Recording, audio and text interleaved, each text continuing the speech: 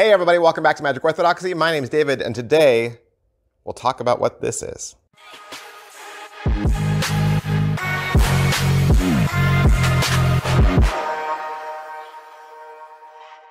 Hey everybody, welcome back to the channel. My name is David. I hope you're here because you like magic, because I love magic. I love magic. I love playing cards. What I do here is I do magic reviews of some of the latest and greatest book reviews also, and even some classics of magic. Today we got a classic for you. I also review playing cards, and I also do giveaways. I do giveaways every single month. So if you want free magic tricks, free playing cards, make sure you hit like and subscribe, crash and smash and destroy all your buttons so that you're notified when my latest review goes live. This month, I'm actually gonna give away 14 decks of cards. I'm gonna give away 14 decks of cards over a brick of some of the coolest cards I've reviewed this year. So you wanna make sure you got your notifications turned on so you don't miss it. Today we're gonna do a lot of things. Number one, we'll talk about the iBoss, the Kevlar iBoss from Sorcery Manufacturing. This is the IT reel that I own. We'll also talk about some of the reels that you've been asking about, and we'll also talk about IT, and this is especially important if you've never used IT or if this is your first introduction to IT. First off, why are we talking about this? Why are we talking about this at all? Well, I'll tell you, because every single time a new IT reel comes out on the market, and there's a new one, it seems like every year or at least every other year. And if it's not every other year, it's, you know, the first edition came out and then the second edition came out. And then everybody wants me to review those reels, okay? Whether it's Tarantula or Venom or Scorpion, you know, it doesn't matter. Whenever one of these hot, flashy, expensive reels comes out, tons of people want to see it. They want to know about it, okay? So that's kind of why we're talking about it. What I'm going to show you is something more of an introductory level to IT, and you especially want to pay attention if you've never used a reel before, especially if you've never used IT before. I think you want to pay attention, you want to dial in, because this is for you. This is what I use. This is the iBoss. This is the iBoss with the Kevlar IT, all right? This is from Sorcery Manufacturing. What you're going to get is you're going to get 50 feet of superior quality Kevlar IT. You're gonna get this amazing little retraction device, and it clips onto your clothing with this alligator clip. You'll also get a typed out written instruction sheet, which I believe has about 10 tricks. You'll learn how to spring the deck and then find the card once all the cards are on the floor. They'll teach you how to use this with a Confederate to determine a chosen number. You'll learn a rising card, floating ring, floating bill, balancing card. Ghost touches your spectator on the back of their hand when it's hovering over their selected card. A haunted matchbox. You'll get the basics of how to wear it, how to set it up. Not a lot of pictures in this, not a lot of pictures, obviously no video, and it's a little awkward to unfold and refold. Now here's my suggestion. I'm gonna make the suggestion right at the top of all of this. If you've never owned IT before, never used IT before, never had a reel before, I'm gonna suggest before you drop 150 bucks, $250 on some big, flashy, expensive IT reel, get this first. Get this first. It is such a better investment. Why? Because it's $15. It's 15 bucks. It's $15 and you get a reel and you get thread. Especially if you've never worked with IT before. Make a small investment before you make a large investment. I've read a lot of reviews for some of these big, expensive, flashy reels, right? The latest and greatest, whatever gets the, you know, coolest hype or has the best commercial. And if you read through those reviews, there are still a lot of people who dropped a ton of money on these things who aren't happy with them or find fault with them. So I just want to put that out there. People struggle with IT at all levels. I don't care if you're a professional and you do this for a living. IT can be a little frustrating. And to be honest, magicians, if you ask them, and please comment below down there with your opinion, but I guarantee you, magicians have very strong opinions about IT. They either love it or hate it. That's it. There's not a lot of people that I would say are in the indifferent zone. They either use it and they love it and it's like, yeah, it's great, and they don't mind all of the the difficulties with it and the struggling with it because the payout is high for them, so they're willing to risk it. And then there's others who just can't stand it and say, I will never touch it. So you don't know where you fall in that yet. You've watched the trailer and you're like, oh, I want to make things fly. Okay, great, I understand. But to do it convincingly and to be able to use this material on an everyday basis, I would suggest you make a small investment before you make a large investment. And another thing you might not know is you can buy IT without a reel. You can buy loose IT, that's right. In fact, that is how I first got introduced to IT, just a strand, and it was taped behind my ear, and I had wax at the other end, and that was it. And to be honest, it was a really good system. It was a really good hookup because I had less complications with it because the reel adds a whole nother element to the process. The reel adds a whole nother complication to the process. So you can actually go to penguinmagic.com and buy loose IT. I think the top 3 that I would recommend are the legacy thread.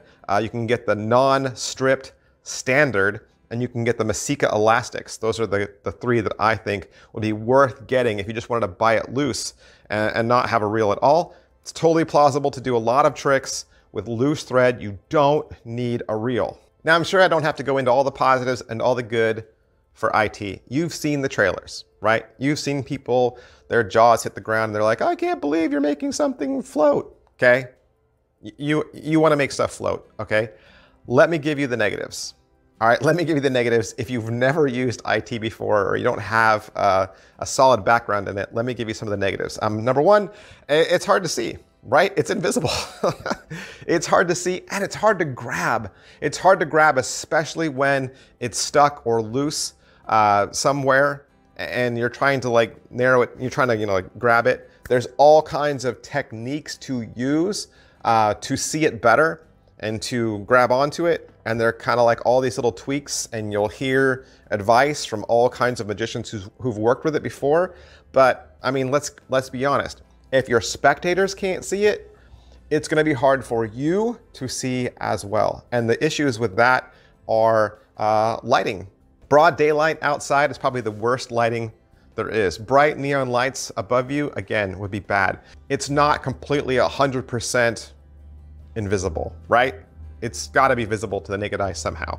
So lighting is always key, and it's always key when you're trying to work with it by yourself in private, trying to fix it or repair it. Second negative is you're forced to work with a lot of lighter objects. I've seen IT that is super duper strong and can lift really heavy rings, but a lot of times when you purchase the reel or when you buy it and you're not aware of what you're getting, you're usually getting a cheaper IT that isn't as strong.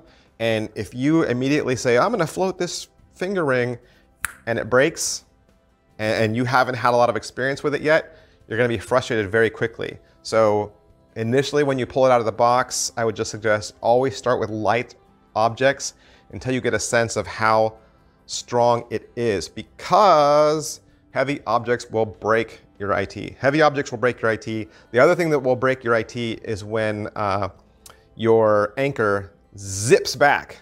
That's why you get the reel, right? So that it zips out and zips back. You want the reel for easy setup and easy reset. That's why we all get reels, okay?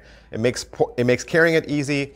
It makes reset easy. That's the beauty, and that's the good news about having the reel. The bad news is when it zips back, there's this force to it and it can snap your anchor. And as soon as it snaps your anchor, you got to go to your backup. I hope you have a backup, or you're done for the day. Because if you're at school or if you're out at a club, this is not the right environment for you to go off somewhere and then reset and fix and tweak your reel. That's probably not going to happen. A lot of magicians, if they have a favorite reel, they buy 2, have one as a backup, or they buy this. They buy the iBoss as their backup. They have their more expensive one that they perform with, and then if something happens, then at least you've got your iBoss as a backup, as a nice cheap alternative. You might even have 2 or 3 iBosses because they're so cheap, and have them as spares ready to go, because this is your living and you can't afford to not do the trick, and you also don't have time to go off into a well-lit room and repair this. And that's really the fourth negative, is that once it breaks, reloading it, finding it, fixing it, that can be frustrating. So I can see you're on board. You're like, okay, maybe I will invest in the $15 Kevlar iBoss. That sounds great, David. I can't wait to get it. There's also negatives to getting a cheaper reel. This is why people get the more expensive reels, because it solves a lot of the problems. It solves some of the frustration, right? But whenever you get something that's inferior or less expensive, right, there's always going to be some trade-off. And the trade-off with having the cheaper reel, obviously, is you get cheaper materials. The casing, the housing, that can crack. And like I said, there's a little hole where the IT comes out and in. That hole is usually made with a drill. And once the drill goes through there, that edge is really rough. And having that rough edge grind against your IT can make it snap. I've also seen the little alligator clip that holds it onto your clothing is just glued on, and so depending on what kind of glue they use, it could just fall off, and so then it's on the ground, right? And like I showed you earlier, the instructions are just a giant typed out piece of paper, right? And you get the more expensive versions, then you're gonna get 2 hours of video, and the video is done by some really cool teacher. But the video is great because it gives you tons of ideas. It shows you exactly how to do hookup. They answer a lot of Q&A that a typed up piece of paper can't give you. And so in a lot of cases, when you're paying all that money for the reel, half the time, people say, oh, this reel is so expensive. A lot of your expense is going into the production quality of making that training video. So you're not really paying for an expensive reel. Maybe the reel was half that cost or less. Really, the price tag is on, getting the talent to make the video and the production day of shooting and editing it and all that. So there's probably more going into the video end. And when you pay that big price, you're paying for a really great video. And a really great video is nice to have, especially if you don't have experience with IT. If you don't have any experience with IT, a big folded piece of typed up paper might also make you frustrated. So there's the balance of what are you going to do? How do you think this is best to approach it? Personally, for me, I think I would rather have you have some experience with IT and have you decide then and there that you like it before you make the larger investment. Because if you buy something that's 15 bucks and you're like, yeah, I love it, but there's just a couple tweaks and I wish I would rather have the more expensive version that would eliminate these tweaks, then at least you know what you're getting into. I would say if you get the Kevlar iBoss from Sorcery Manufacturing and you love it, and you're like, this is great, this is a great investment, but you still want some instruction, right? You still want better instruction. Then I would suggest the classic instruction. This is the one everyone talks about, is Who's Afraid of Invisible Thread by John LeClaire. That's about 40 bucks, okay? 40 bucks, and you're literally getting, the best instruction that's ever been made. It is older, all right? Obviously it's older, but there's really not a lot better out there. Michael Amar has a bunch of different videos. Again, they're gonna be older, but this kind of stuff doesn't go out of style. You learn the old stuff, it doesn't matter. You put your own creative new spin on it. Like I said, Michael Mar's got some great stuff. Bruno Copen has got a great DVD out there. Check that out as well. All right, so that's everything I can say about the iBoss, the Kevlar version from Sorcery Manufacturing. Like I said, I think it's a great investment, especially if you're interested in getting one of the more expensive versions, but you don't have a lot of experience with IT or you have no experience with IT. I purchased mine with my own money from penguinmagic.com, and I know they have it in stock, and I would suggest you head there if you would like to purchase it as well. Hey, thanks for sticking with me through this video. As always, if you have any comments or any questions about IT, or you have suggestions, or you have a difference of opinion, you're like, I don't agree with David, he's crazy. Comment below, let people know your experience or what you like, video instructions you like, reels you've had success with, just any pointers that you could pass on that might help somebody else. That would be a great addition, and I always love interacting with you guys. I read every comment. Thanks guys, I'll see you next time, bye.